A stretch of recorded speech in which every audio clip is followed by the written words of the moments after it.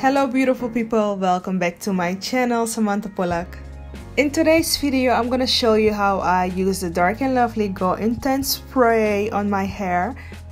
If you're new on my channel, welcome. I'm premature graying, so this is my natural gray hair.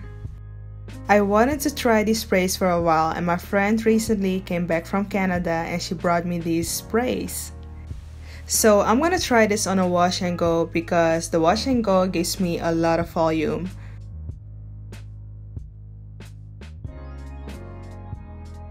I was so excited and so happy about the color. The silver color is so intense, so icy, I love it. So in the beginning, I start randomly spraying without any directions, without a plan. My tip is to section the hair before you spray.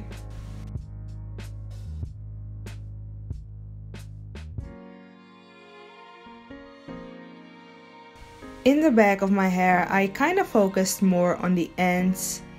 Because my hair is long, the middle part of my hair will fall on the back, so you only see the ends.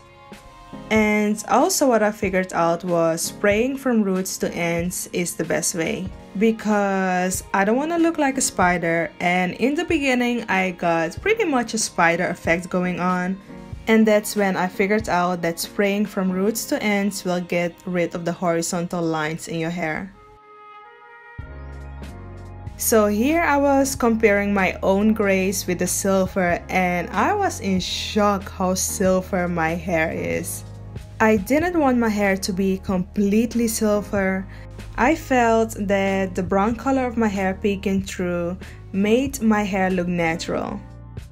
I used 2 cans, but if your hair is the same as mine and you want every strand to be coated with the color, use 3 cans. So I think it's cute if you want intense color for a day or 2 or maybe 3. You want to wear the hair in a high puff.